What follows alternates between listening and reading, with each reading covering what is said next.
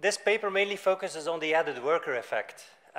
So when a partner in a couple loses his or her job, then often the other partner steps in and increases either the number of hours worked through the extensive margin, so starting to participate, or to increase the number of hours worked, for example, from 80% to what, 100%.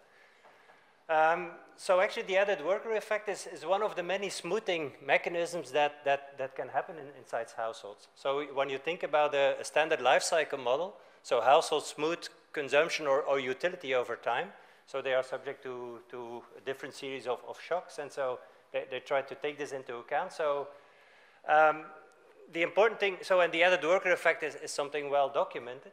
The important thing here that the authors do is that they also take into account, and that's very novel, the fear of losing the job, and then that households are not waiting until a shock really occurs, but if the probability of a shock increases, that they already try to adapt behavior. And so what they nicely do is to document that indeed that preemptive strike, let's say, already happens in many households.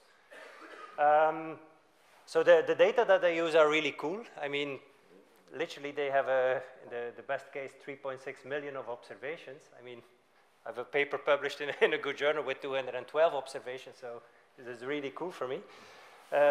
On the other hand, we are in a macro setting, so many of you are used to dealing with small numbers of observations. But so it's also cool because there's 16 different countries involved, so which allows to do a quite decent analysis. So, and as Céline showed, the effects are sizable, both in terms of the added worker effect, as well as starting to participate when a shock might occur. So of course I have to give comments and some criticisms perhaps. One thing, but this is of course beyond the control of the authors, is that the panel is very short. So it's basically the panel dimension is 2 consecutive quarters, so 3 months. That's not that much given if you think about so a shock needs to occur, or the fear of a shock, and within 3 months the partner needs to find a job and to actually increase the labor supply. So and that's, especially if you think about search frictions, and I think search friction will apply to a lot of these people, especially for the lower educated people. So it might be that in that setting that the results found are actually an underestimate of the actual effects. So I can imagine with a longer time between the panel and really exploiting the panel dimension with more time that you probably will find even higher effects than what you find. Suppose you also have a longer panel in terms of numbers of observations per household, then you could even do kind of an event study in the sense that, so you start in a given situation with given labor supply of both partners, then there's an economic crisis.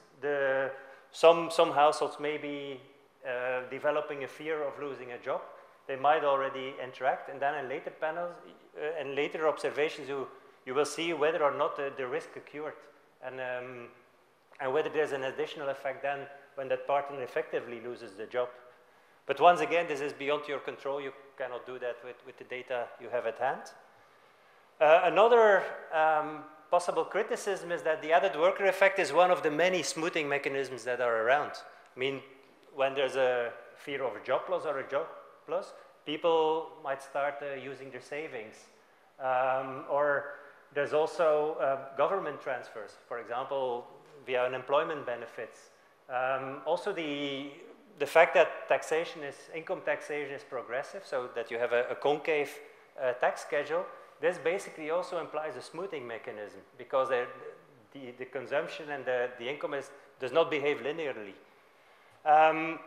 So this paper only focuses on one type of consumption smoothing.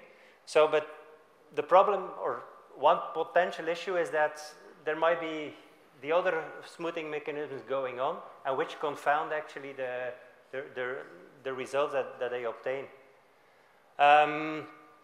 Another thing which might be interesting and which is a bit related to these consumption smoothing mechanisms is that you're in a very rich policy environment. So you have 16 different countries, all these countries have different taxation systems, social security systems. So I wonder whether you could, for example, try to exploit a bit this policy variation. So for example, in many countries, there are generous early retirement possibilities.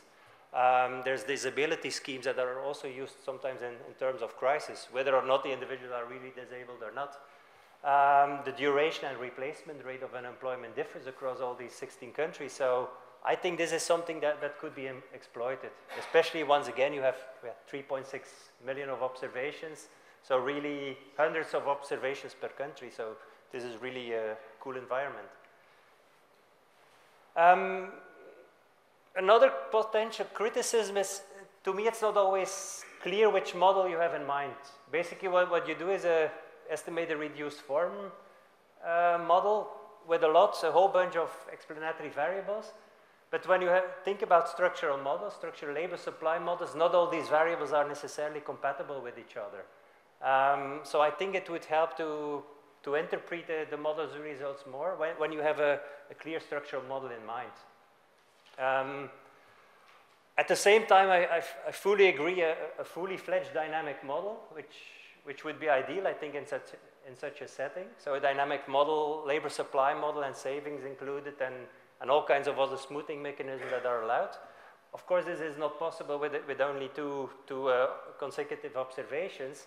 But still, maybe a first step can already be done by, for example, trying to estimate a relatively standard discrete choice labor supply model, because at the same time, this would allow you to also model at the same time simultaneously the extensive and the intensive margin.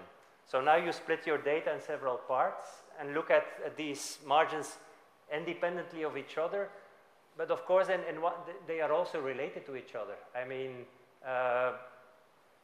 so in that sense, I think the paper might benefit by trying to exploit it simultaneously. Another thing that was striking in your data, and you mentioned it also in the presentation, is that indirect evidence of assortative mating. I mean, of course, direct evidence in terms of education level, but in one of your tables, I take table 1, you also see that if one partner is unemployed, the probability that the other partner is also unemployed is very high, or relatively high. So in that sense, it also shows assortative mating in terms of skills, earnings, capacity, etc. So I think a structural model would also allow you to analyze this a bit further. Of course, one potential caveat, and to me it's not clear it's in the data, but to estimate such a structural model, you need labor earnings information, wage rates, let's say. And I'm not sure you have this, so maybe this is just an empty comment, and then you can just get rid of it. Then maybe a technical comment. So in many of the estimations, you re-estimate the model for subsamples. So for example, crisis periods versus non-crisis periods, extensive versus intensive margin, also sometimes depending on household characteristics, so lowly educated, highly educated. I think a more efficient way would be to keep all the observations together and work with interaction terms. Well, usually the main comment is it's much more efficient. At the same time, you have so many degrees of freedom that it's again a relatively empty comment, but I think in principle it's more efficient given that you have some variables that appear in all the equations. But then, secondly, it also allows you to interpret the results in an easier way and to conduct statistical inference in a much more easy way. So I think that's my last slide. Once again, it's a very nice paper. It has a lot of potential, and it gave some result that I did not know before. Thank you.